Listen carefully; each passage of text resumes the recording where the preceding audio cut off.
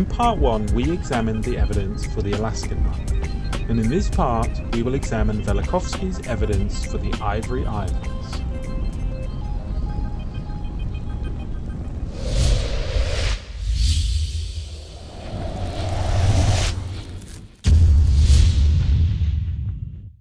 The Ivory Islands are famous for being a major exporter of ivory.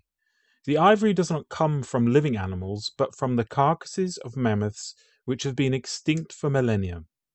There are believed to be as many as 10 million of these buried under the permafrost.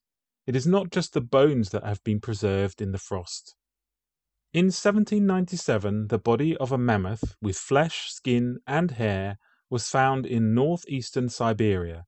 And since then bodies of mammoths have been unearthed from frozen grounds in various parts of that region. The flesh had the appearance of freshly frozen beef. It was edible, and wolves and sledge dogs fed on it without harm. Velikovsky used the natural historian Bassett Digby as his source for this information. When examining Digby's work, he used the German entomologist Alfred Otto Hertz as his source. Otto led an expedition to Siberia to recover the carcass of a mammoth. He wrote a report which Digby quotes, and in it he states, "The flesh from under the humerus, sinewy and marbly with fat, is dark red and looks as fresh as well-frozen meat. For some time we wondered whether or not we should try tasting it. So appetizing did it look. But no one could bring themselves to place such food in his mouth. Horse meat was preferred. The dogs, however, gladly ate the mammoth meat that was thrown to them." Other accounts exist of similar expeditions to recover carcasses. The first ever recovered was called the Adams Mammoth, and it was discovered in 1799 by a local hunter and recovered by the Russian botanist Mikhail Ivanovich Adams. He also noted that the flesh was edible. The jackouts of the neighborhood tore off the flesh, with which they fed their dogs.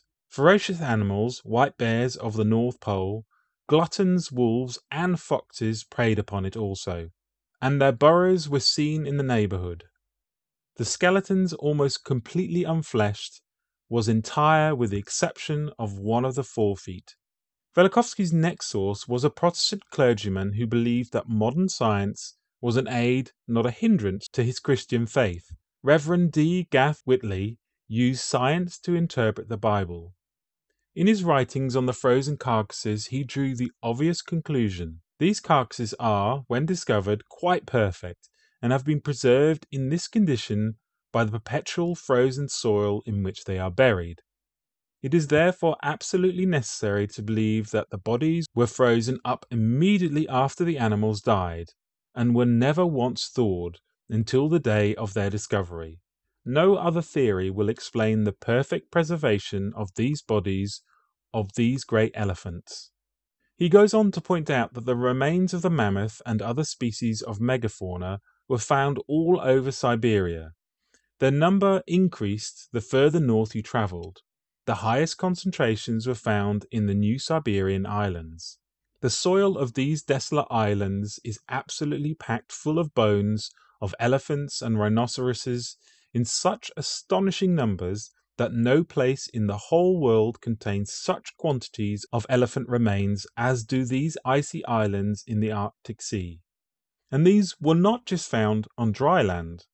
It is equally wonderful that the bed of the sea around the New Siberian islands seems to be covered with the tusks and teeth of elephants, which are being constantly washed up by waves on the seabank round the shores of these islands.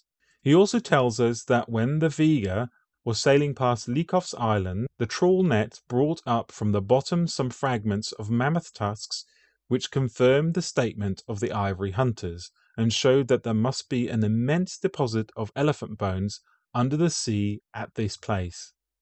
His final summary was overly dramatic. Speaking geologically, in recent times, the regions north of Siberia enjoyed a milder climate than they possess now. At this time, a great tract of country must have extended from the mouth of Lena to the New Siberian Islands, and it stood at a considerable level above the sea. while the islands which now exist in the ocean in that region formed upland districts and mountain ranges. This ancient land was covered with forests and was traversed by the great Siberian rivers. Vast herds of elephants, rhinoceroses, musk oxen, and buffaloes roamed over the grassy plains and wandered amidst the forests, and for long they enjoyed a peaceful and secure home. A great catastrophe at last overtook them. The land in the extreme north of Siberia sank beneath the waters of the polar sea. As the waters rose higher and higher, the animals crowded to the upland for safety, and congregated in enormous numbers on the mountain tops. The land, however, continued to sink, and the waters rose higher and higher. The tops of the highest hills were at last submerged, and the destruction was complete. After a time the land began to rise slowly, and the New Siberian and Velikovsky Islands, which had formed mountains in the land, rose above the waters. As they had formed a last refuge of animals when the land was submerged, they were naturally covered with the bones, teeth, and tusks of the animals which had been drowned upon them. Currents also in the water swept the bones into various places, accumulating them here and there in large deposits. The climate also at this time underwent a great change, and altered from one of a mild and genial character to one of intense cold and arctic severity. At the end of Whitley's paper, there are some additional comments by two other members of the Victoria Institute, Henry Howarth and Edward Hull. It is from Henry Howarth that Velikovsky took the assertion that Charles Darwin was troubled by the extinction of the mammoth, and that the eyeballs of some of the mammoth were preserved, and that they must have died suddenly. Henry Howarth further stated that the content of the stomachs had been carefully examined. They showed the undigested food, leaves of trees now found in southern Siberia, but a long way from the existing deposits of ivory.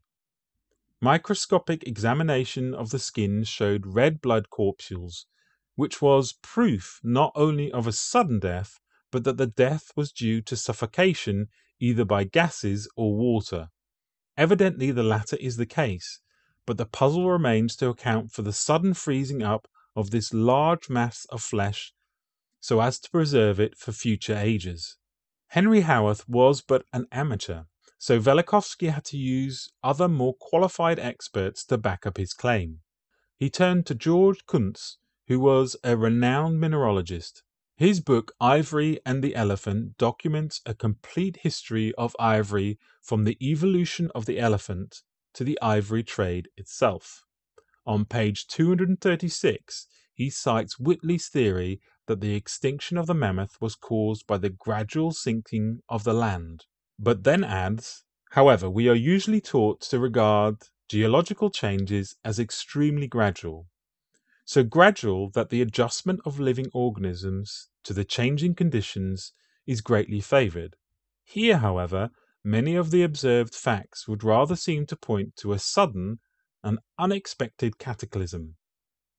He then repeats Howarth's comment on Darwin and points out the undigested contents of the mammoth stomach. Not only did they discover vast amounts of mammoth remains, but the Ivory Islands held another surprise: vast expanses of petrified forest, and this means that the wood had changed and turned into stone.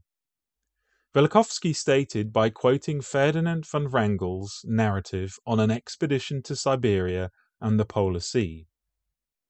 On the southern coast of New Siberia, he says, are found the remarkable wood hills. They are 30 fathoms, which is 55 meters high, and consist of horizontal strata of sandstone alternating with strata of bituminous beams or trunks of trees. On ascending these hills, fossilized charcoal is everywhere, covered apparently with ashes, but on closer examination this ash is also found to be a petrification, and so hard that it can scarcely be scraped off with a knife.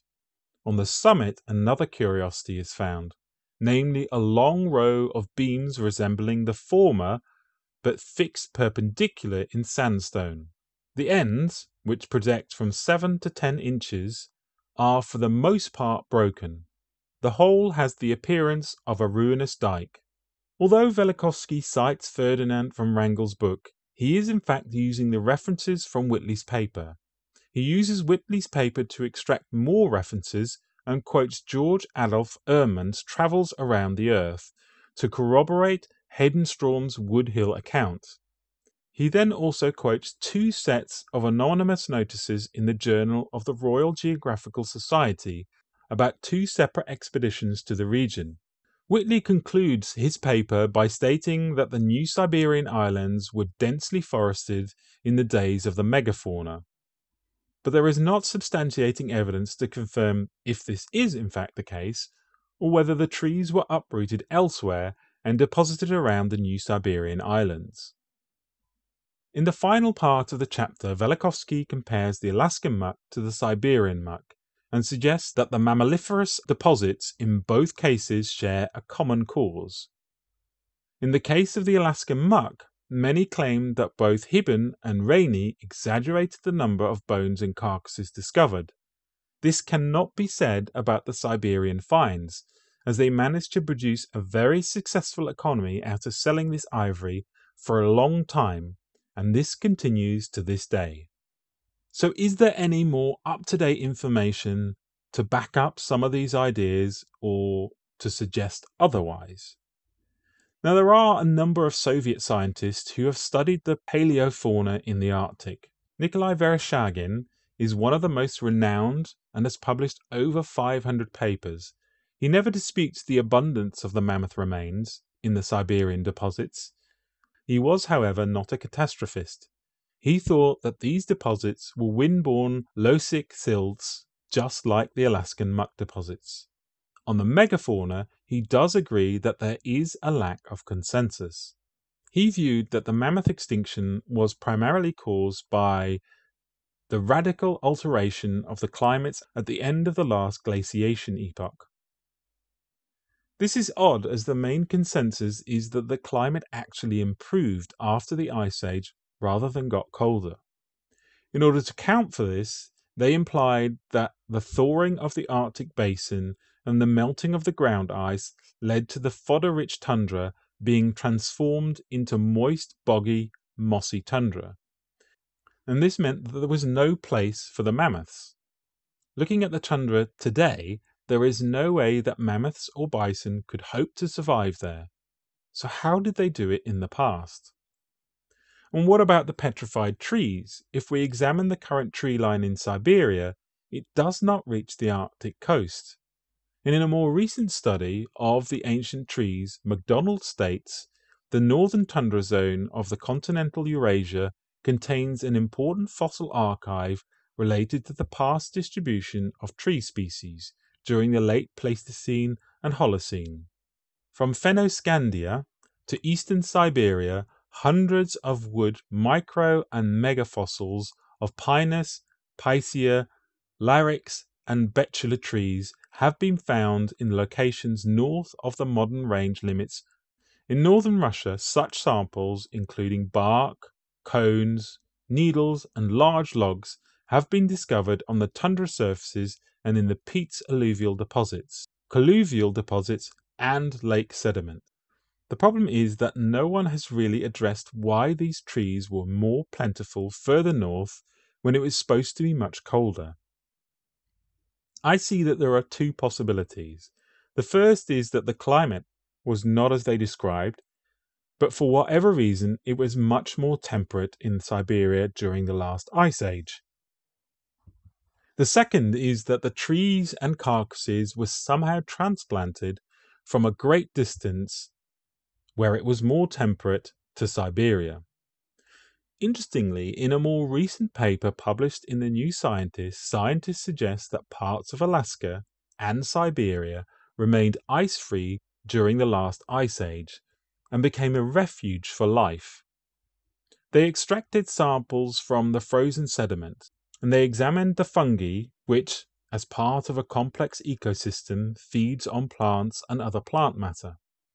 They identified 40 different fungal types, which was much higher than they had expected to find.